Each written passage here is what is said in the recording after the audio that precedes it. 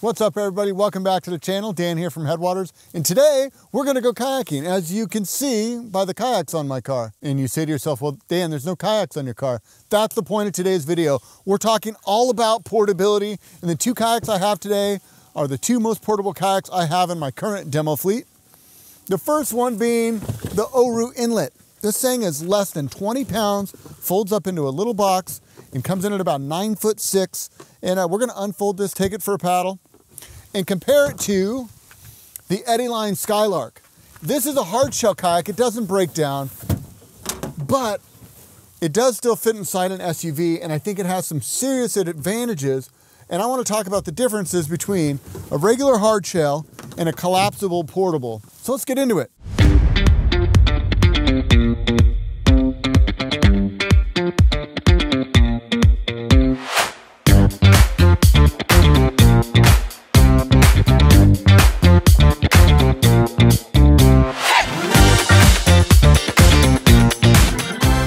So the advantage of the Eddyline is pretty standard. It's already done. I'm ready to go hit the water. No setup, no fuss, no muss. The downside is you got to live around a 10-foot kayak. You've got to store this thing. You've got to transport it. But the reason I chose the Sky 10 is because it does fit into a lot of smaller SUVs. I drive a Chevy Traverse, but I put them in Subaru Outbacks, Foresters, CRVs. They basically just slide up between the driver's seat and the passenger seat and touch the rear hatch. And it works for a lot of people to get on the water. So the great thing about Oru kayaks is just how small they pack down. You can fit this in any car. You don't have to have an SUV. You don't have to have a garage space or a corner of your living room dedicated to your kayak. You can have this shoved in a closet. But there are some disadvantages, and that's really what I wanted to talk about today to help you figure out what is the right kayak for you and your needs. So let's go ahead and get this Oru set up. The website says 3 minutes assembly time. We're going to put that to the test, and then we're going to compare these kayaks back to back and see how they paddle. Get set, go.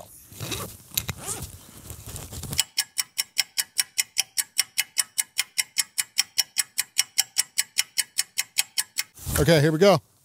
Ooh, 2 minutes and 30 seconds. Not bad, 30 seconds faster than what they said. I'm not competitive at all, you guys, but it's good to know. So we're here to talk about the pros and the cons, and I think the pros of the Orus are pretty self-explanatory. You saw how small this thing packed down. This aspect right here, one finger light. You can just pick this thing up, throw it over your head, get it to the water. And the fact that this holds a 220-pound man and is gonna allow me to go kayaking today, and then at the end of the day, it folds up into a box that I can shove in a closet, is just really cool, really unique. You gotta take your hats off to Oru Kayaks. They've done an amazing job creating a product that's, I don't know, completely one of a kind. I don't know of anything else like it in the market, and it's definitely cool. The Eddyline, on the flip side of that, I think you have a little bit more robustness, more durability, more longevity. This boat's gonna take a beating and come back for more.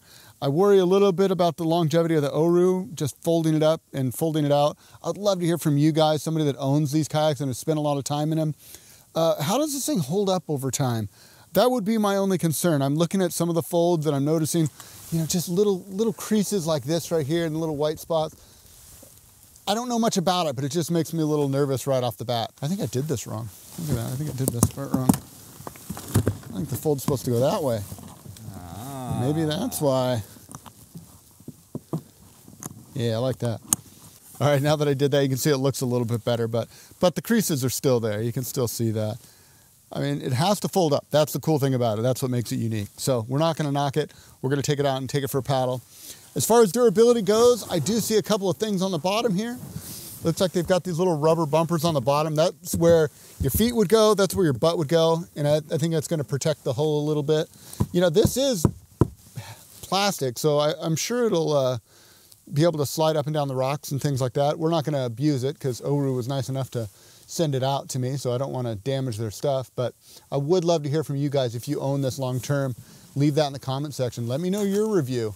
Now this boat, on the other hand, the Sky 10, this is a well-loved boat. This thing has spent 2 seasons down at our boathouse, one of our go-to premium rental kayaks that goes out all the time, and it's been hammered. Not too worried about that one breaking down on me over time. Let's go for a paddle. I think I'm gonna jump in the Oru first because this boat has my curiosity pegged.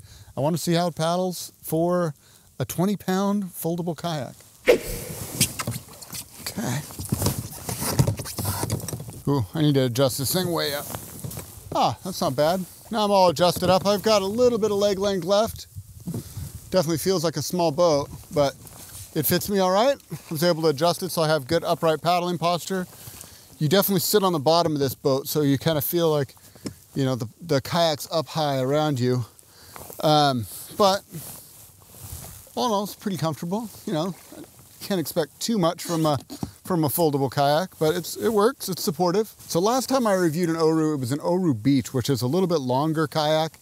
It felt a little bit narrower. The first thing I noticed in this boat is it feels like I'm having to paddle over the top of it a little more, which I guess the nice thing is it's small, but I like the paddling station on that beach a little bit more because I wasn't clipping my hands as I went.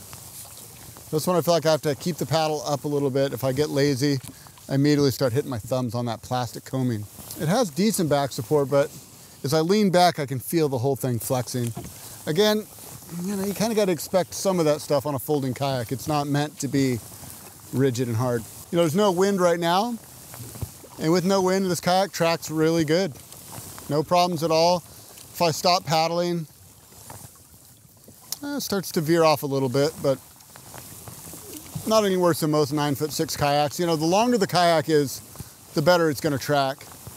Same is true with the Orus. I've actually been impressed with the Beach, the longer one I demoed. It had really decent tracking and glide for its size. I know they make a longer one as well. I was actually out on the bay the other day, and there was a guy paddling around Angel Island in one of these, but he had the long, fast touring one. He had a skirt on it.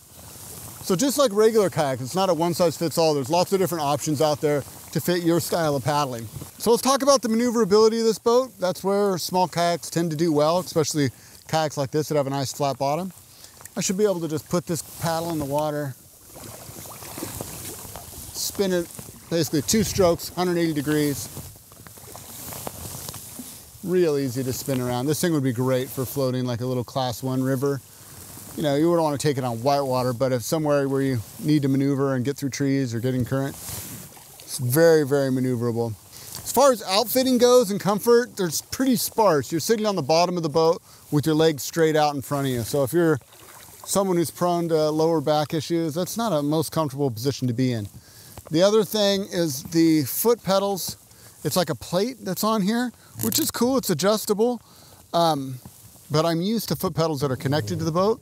So when I'm pushing with my feet, the whole thing moves around a little bit. I feel a little disconnected. And again, it's a recreational basic kayak. It probably doesn't matter too much. The bigger problem for me is nowhere to put my knees. I'd like to have a kayak with at least somewhere to rest my legs against, because sitting low, having kind of a, you know, medium-sized backrest, there's not a whole lot of support, and I'm starting to feel it already in my hips and my lower back. And we've only been out here maybe 15, 20 minutes. So, you know, that would be kind of my only gripe when it comes to the outfitting. So I think it's important to have some perspective here. When you spend $1,000 on a kayak, you're gonna get something. If you get a rotor-molded kayak, well, rotor molding is fairly cheap, so those kayaks will have lots of features and accoutrements. With this kayak, you're spending $1,000 for portability. This thing packs down to nothing and weighs 20 pounds. So the convenience of storage, if I were to rate the comfort though, I would probably give it maybe a 2 out of 5 stars. Not the most comfortable boat I've ever been in. So the one thing I haven't really mentioned yet is stability of this boat. And I didn't mention it because honestly, I didn't think about it, because it's really, really stable. The only thing that would make it feel a little bit sketchy is if it was wavy. I'm not really connected to this boat. On a lot of kayaks, you have 5 points of contact. You've got your feet, your knees, your butt, your hips, your back. On this boat, you're really just touching with your 2 sit bones, your lower back, and your feet. So it's stable, but I definitely feel like I'm sitting in a boat. I'm definitely not connected to the boat. So where does this kayak come into play? This sort of thing right here. This is a launch 20 minutes from my house. I had this thing set up in 2.5 minutes, and I'm out here on the water, checking out the wildlife and going for a paddle. A lot of apartment dwellers or people driving small vehicles, it allows them to get out here and enjoy this for themselves. And that's what it's all about. So now we're gonna hop in the little Sky 10. I have to start this video by acknowledging the fact that I am too big for this boat. This is a tiny little boat, and I'm kind of catering this video towards, I don't know, somebody that's maybe 5 foot to 5'8". 100 pounds to maybe 160, 170 pounds. You know, the Sky 10 is a small little boat. I'm 6'2", 220. So although I fit in it, both these boats are a little small for me. This one I've got more traditional foot pedals. Yes. It already feels so much more comfortable. The difference being a more traditional kayak's gonna have 5 points of contact. So my feet, my thighs, my hips, my butt, and my back are all connected talking to the boat. So although the boat's a little narrower and a little skinnier, I feel like I have a lot more control, a lot more feedback to the boat, which I really find comfortable. The other thing I notice is the peak deck. I'm not gonna be clipping my knuckles near as much on this. Oh man, so much more comfortable. My back was really starting to hurt. I think we were out there probably a half hour total in the Oru. And it was beautiful, it was fun, but that flat seat and the lack of support for my knees just really started to ache my lower back and my hips. This feels a lot more supportive. So with a little narrower boat, I noticed a little bit easier glide. I will say that Oru being so light, it felt like a feather on the water. In a good way and a bad way. A good way in the fact that it took no effort to get it going and get it moving. But the downside of that is in any sort of little breeze, it felt like it was getting pushed around a little more than the Sky 10. This one feels like it has a little better glide and definitely better tracking. When I let off, the keel on this boat keeps it running true. The Oru, with the way it folds, has a little flatter bottom, whereas the Sky 10 has a little bit more V-shaped hull throughout. So I did mention it earlier, but this boat has a 50-pound lighter capacity, which means it's kind of geared towards a little bit smaller person. We talked about that earlier. With that said, it's not as stable for me as it would be for somebody that was 160, 170 pounds, just because I kind of overweight it. But it still feels really stable.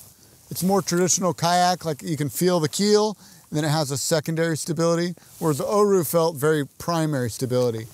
You don't really have the ability to edge or maneuver with the Oru kayak, whereas this one, you have a lot more ability to connect to the boat and kind of get it to move under you. So the advantages of the Hardshell is you're gonna have better speed, you're gonna have better glide, you're gonna have better tracking. The disadvantage is obviously the portability. Not everyone's gonna be able to maneuver this boat around. But I wanted to compare it because I see a lot of folks buying the Oru kayak that have small SUVs and they have a garage and they're buying them just because they're small. And I don't think that they realize the sacrifices that they're making. So not saying you shouldn't buy an Oru, I'm just saying if you're buying an Oru, make sure you're buying it for the right reasons. The other thing you're getting with the kayak like the Sky 10 is 2 bulkheads. Not every recreational kayak has that, but it is something to look for. That means it's a hatch in the front, a hatch in the back. Positive air buoyancy. So if this kayak were to capsize, I'm gonna be able to get back into it and paddle it to shore. So the tracking's obviously better, but the other thing is the maneuverability. You know, the Oru, I think I had 2 strokes and I could spin the whole thing around. That's about the same. 2, maybe 3 strokes.